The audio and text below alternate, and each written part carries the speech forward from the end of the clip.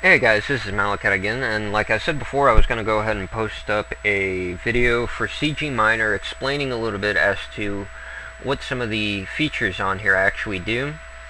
Now, before I actually get started on this, let me go ahead and go back to this link real quick. I know there's a lot of people asking, what does my GPU generally put out? What does my CPU put out? Stuff like that, and I actually found one link that's actually really good, and you go on here and it's got a list of CPUs and GPUs, both NVIDIA and and Intel. It'll give you the model, the K-hash, the watts, the clock, cores, what kind of miner the person was using, command lines and or arguments that were used, operating system that the program was used on, and then any particular notes that the person might have put in. Now we're just going to go and scroll down real quick. As you can tell, AMD CPUs, blah blah blah. Here's the NVIDIA ones, and here are the ATI ones. Now, the video that I did before had a 6770 on there. So if we go back, we look through here, we've got a 6770 AMD, roughly 200K hash. The power usage, nobody's really said anything on there. We've got the clock, everything else. What program was used, CG Miner, and then what coding was used for, or in order to get to 200. Now this is actually kind of useful in case you're wanting to mess with your settings, but this is for commands. We're doing only what's on the software right now. We will get into commands later, but the reason I want you to learn what's on the software itself is because it's a lot more simple. If you mess with the coding and you put in the wrong command, even if it's off by one period, you might have missed a letter or a period here, well, guess what, then it isn't going to work. It's just going to sit there. But on the contrary, if you're sitting here messing with the program features through the software itself, then you can kind of mess with them a little bit without necessarily breaking the system or breaking your miner and then being stuck not being able to mine. So the first thing we're going to go and get into is pool management. And if you go into pool management, you're going to want to hit P. And I've got several pools enabled just because I wanted to use them as examples. Failover, basically, if, let's say, Lightbonk right here, set to priority 0. Priority 0 runs off the same as command 0, 1, 2, 3, 4. So it'll start off on this site, but if it messes up, and you have failover enabled, what it'll do is it'll switch from priority 0 to priority 1. Now I know priority 1 is, again, Lightbonk. It's just an example. It could be a different one for you, but it'll switch from there to this, and then it'll start up, and if that one fails, then it'll switch to Cointron because it's priority 2, and it'll keep going like that. Now the add pool and remove pool features, relatively simple. We're going to go ahead and do the add pool real quick. Add pool, you hit A, and it's going to ask you to type in the address that you want to hook into. You have to type it in right. Stratum plus TCP brackets / pool.lightbonk.com. Now before you hit enter, make sure to put the little bracket in there and put in the port number. You have to put in the port number. If you just put in the site link, it isn't going to work. Username, you go back to username. Again, we're using the username for your workers, not for your login. Password, again, worker password, not login password. And bam, we just added in a new pool. Now if you look down here, we've got them listed again, 0, 1, 2, 3, 4. And if you look over to the right, which was number 3, the latest one added, it says dead, but it's actually, it's just like starting up your miner. It might take it a few seconds to actually connect, but it is alive. Now if you just want to check that, let's go ahead and go to switch pool, which you'll hit S. You hit 3 because it was the latest one. That's the last one we added in. Hit enter, and it'll update. And now if you look at it, enabled, alive, priority 0, the priority was switched over to this one because that's the one that you want to use. Again, if it fails, it'll start switching over to priority 1, priority 2, priority 3. if you want to remove a pool, we've got tons of the light bonk ones. We'll just get rid of one real quick. You hit R, and then you're going to select the pool that you want to get rid of. We'll start off with the very first one that was at the top. So we'll put 0.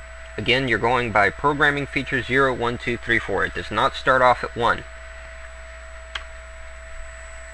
And now if you look, 0, 1, 2.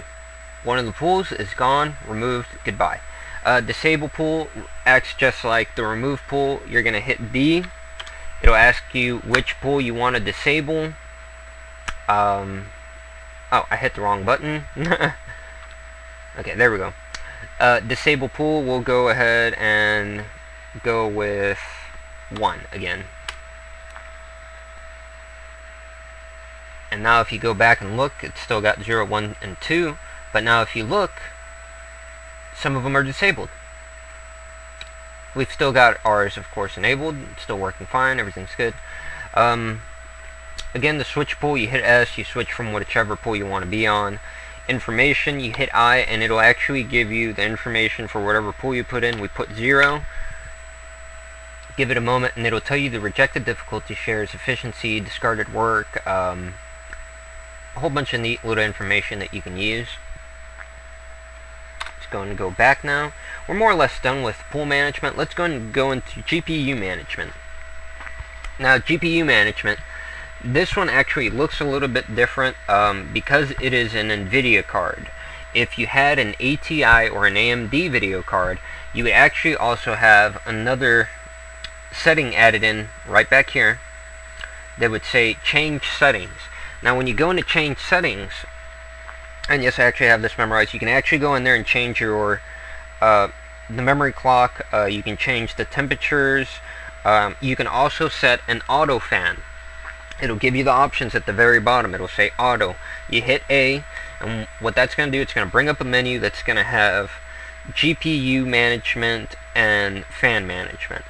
When you turn on both auto on those, what it's going to do is it's going to take your fan and it's going to read the temperature of your GPU that you're using, and it's going to make sure that it isn't overheating itself. So if it does try to get hot, it'll actually kick the fan on a little bit more and cool it back down for a little bit. GPU management auto, what that does is it tries to run the GPU more or less. It's kind of like think of it as a race. In a race, you don't go all out. You'll end up really tired. What you want to do is you'll take small spurts of running, and then you'll slow down a little bit so you can catch your breath, and then do that. That's more or less what it's doing. It'll increase the power of your hash rate, and then once it gets to a certain point, it'll stop and then start lowering itself back down. That way it doesn't put too much pressure on your GPU and it doesn't fry it out.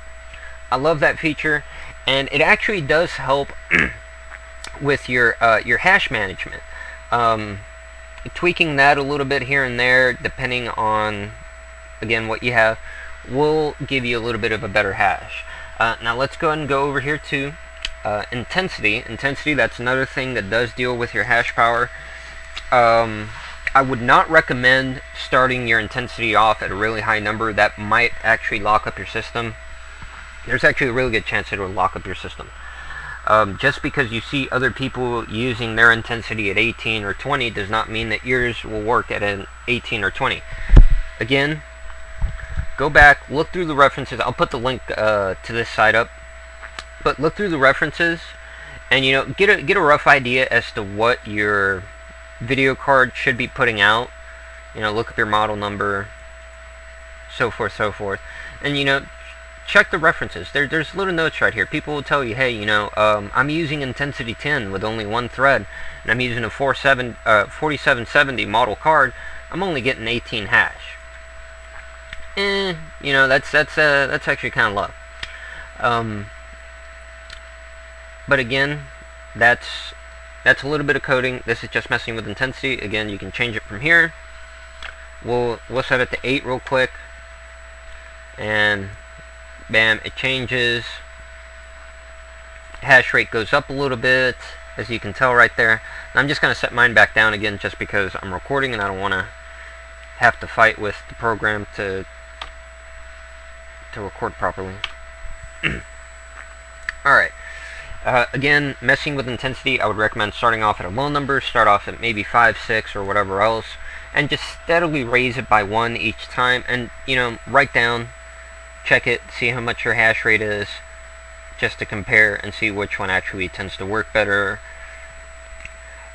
Restart GPU, you can just restart your GPU, enable, disable.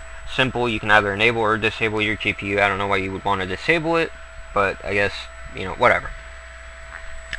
That's it for GPU management. Let's go ahead and go into settings now. Now for settings, you've got a few different little options here.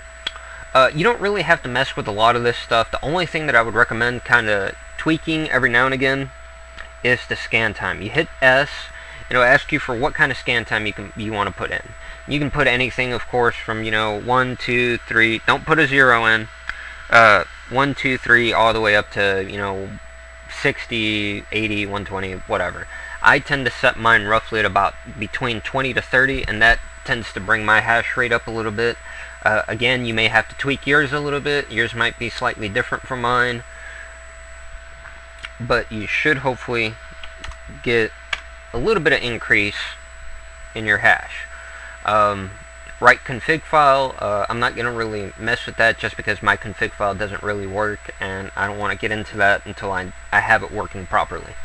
CG miner restart, simple, you hit C, it'll ask you, do you want to restart? You hit Y, and it'll restart on its own. That's simple. Let's go and go back to display options now. We're back at the very beginning. You hit D, and this right here is more or less, if you want the program to run normal, clear, silent mode. Debug, if you're running into any problems, turn on your debug. It'll give you, a whole bunch of coding. You might be able to take that coding and post it into the forum, and somebody might have run across that error, and they might know how to fix it, so they might be able to help you out with that. You can turn on the details for your work time, turn on log interval, or you can change your log intervals, or you can zero out your statistics from up here if I'm not mistaken. But that's really about it. That's, not too much. And this is just, again, the base for it.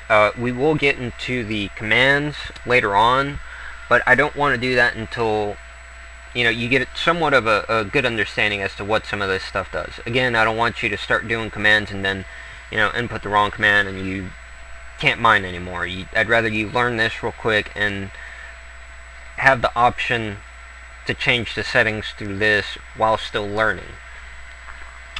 And let me see, I don't think I'm missing anything. Again, I will go ahead and post up this neat little link with all the information. I do have another one that I need to find that actually has a lot more CPUs, GPUs, and everything else listed.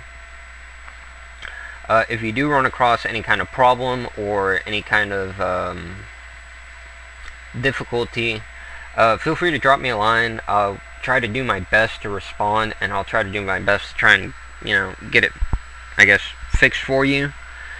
But if I can't, then we'll try the forum. I guess that's really about it, guys. I hope you enjoyed this. I hope it helps out a little bit. And